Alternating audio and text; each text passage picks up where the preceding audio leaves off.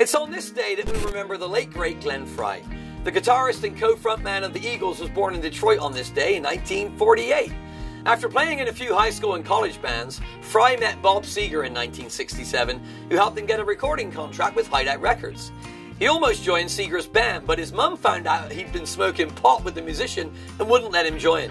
In 1970, Frey formed a backup band for Linda Ronstadt with Don Henley, Randy Meisner and Bernie Leadon, which eventually became the Eagles. The rest is history. After the Eagles broke up, Glenn recorded music for movies and TV shows, including Beverly Hills Cop, Miami Vice, and Thelma and Louise. Frey passed away on January 18, 2018 at the age of 67 from complications from rheumatoid arthritis. His son Deacon took over his role to tour with the rest of the Eagles, and these days Glenn is immortalized by a statue at Standing on the Corner Park in Winslow, Arizona. Glenn Frey, gone but not forgotten, born this day, 1948.